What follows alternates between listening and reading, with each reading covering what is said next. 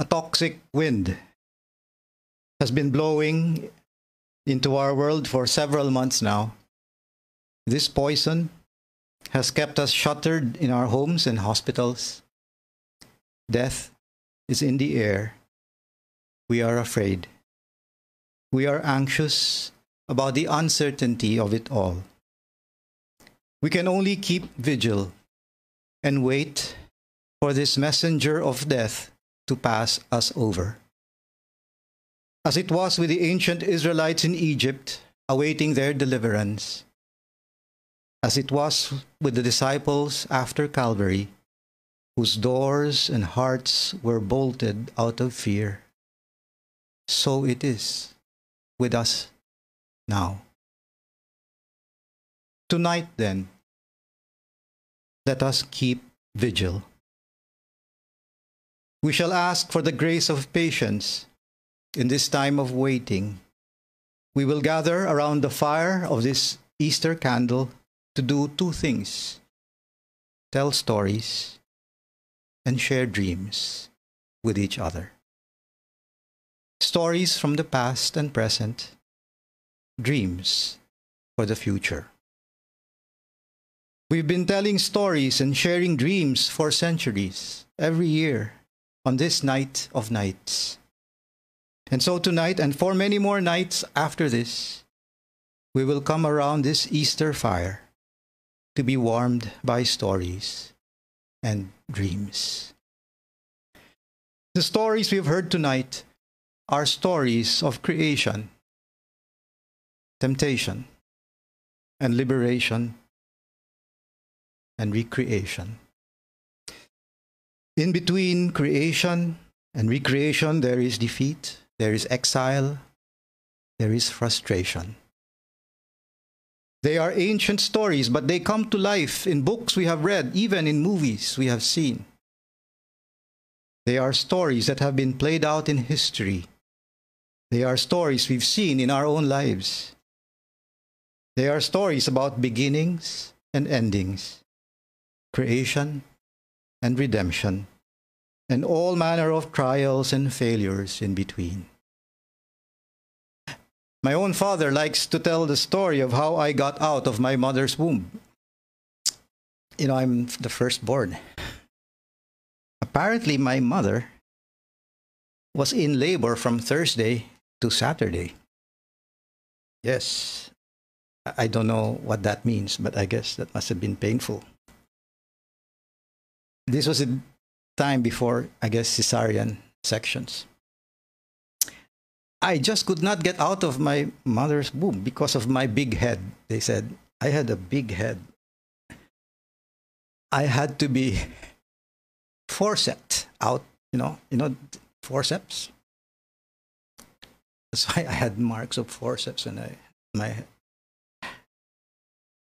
and this, my father tells me, he would show this graphically to us, imitating the posture of the doctor who was pulling and pulling, like he was pulling a horse, I guess. He was pulling and pulling while he leveraged himself against the delivery table.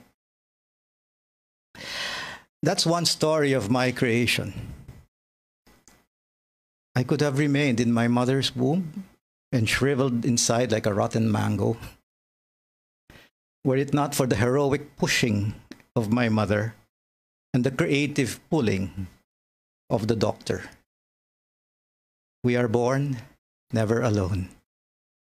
We are born from the risks taken by those who love us, from the pain and sacrifice of others.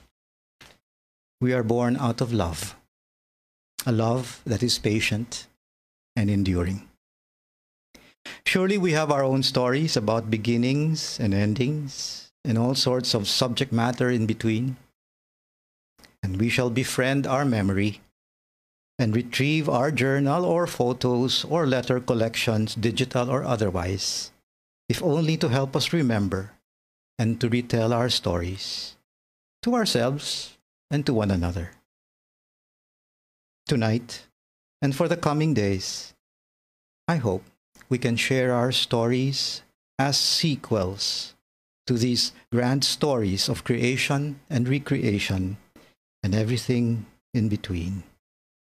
Let this be our gospel stories.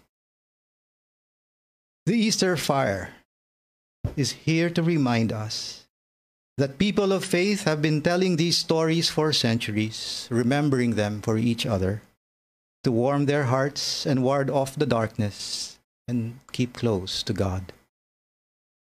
The Easter fire is here to assure us of the presence of Christ in these stories of our lives, and how our stories will always be treasured by God. If there are stories to tell around this Easter fire, there are also dreams to be shared.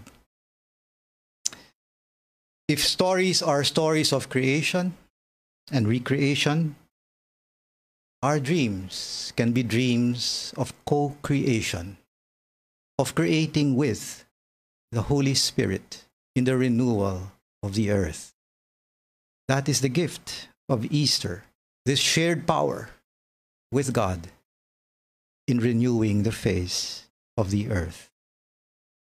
When I see videos of infants getting used to wearing masks, I tell myself this is not the kind of world we are supposed to leave them.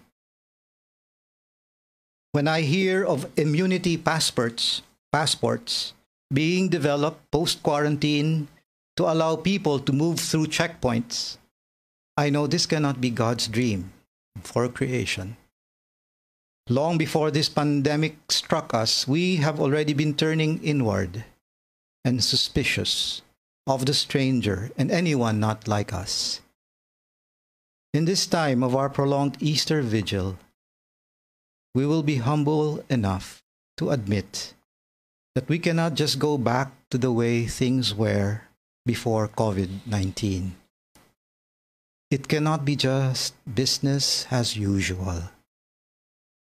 These have been extraordinary times, and so we will be bold enough to ask for extraordinary graces of personal and collective conversion.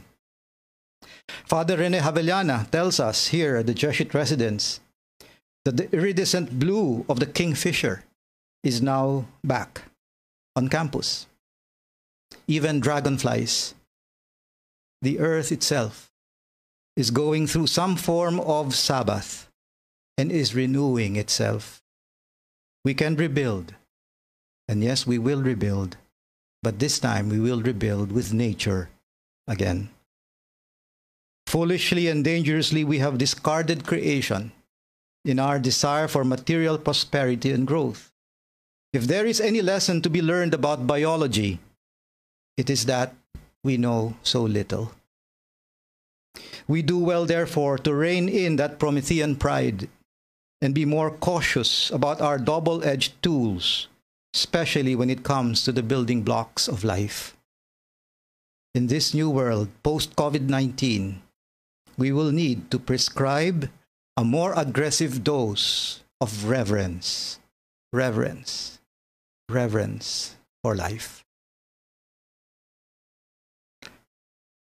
When we were asked to stay at home, we realized again that there were many of our own people who did not have any homes.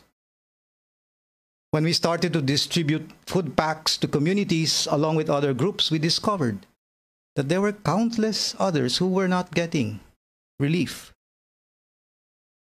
We have numbered lists of drug addicts. We cannot even list those of us who are without homes. They are faceless and abandoned. We have discarded the social margins in our calculus of economic growth and progress. We can rebuild our economy again, bearing in these blueprints a new list, a list this time of the faceless and nameless in our midst. I look at our empty campus now and imagine what life will be like post-quarantine. It will not be the same. We can rebuild our institutions and systems to be more responsive and agile. We need to do this especially for our health and social welfare and educational systems. We can rebuild from the ruins. We can rebuild with one another, with our young ones who can see visions of this new future world. We can rebuild with our old ones who can dream dreams from the wells of tradition and experience. I invite you to dream of what this new world can and must be when we emerge from quarantine. Share these dreams with one another, with the world, and let these dreams be blessed by Easter fire, by the fire of the Holy Spirit. Lastly, let us pray for courage. It is hard to prove the resurrection, but one proof, it's not a real proof, is this. Before the resurrection, you had a pathetic group of frightened men who scattered. They were not there in Calvary, except for one, and the women. And yet, somehow, after the resurrection, this pathetic group of cowardly men were transformed. They became brave. They were emboldened. Something happened. Someone happened to their lives. You'd think that this is something that would just die down. But countless men and women have looked death in the eye, have been brave because of this Easter gift of hope, of boldness, of love. Do we know what we're really asking if we ask the Lord to send out His Spirit to renew the face of the earth? Do we really think that the Spirit can do just that without wounds being inflicted, without crosses being borne on our shoulders? Will the world and our hearts just renew themselves without resistance? We ask for the grace of boldness. Boldness for this conversion, personal and collective, so that we can, with the poet John Donne, look death in the eye and tell death, "Death, you be not proud. Though some have called thee mighty and dreadful, for thou art not so. And death shall be no more. Death, thou shalt die." Come, Holy Spirit, fill the hearts of your faithful. Kindle in them the fire of your love. Send forth your Spirit, and they shall be created, and you shall renew the face of the earth.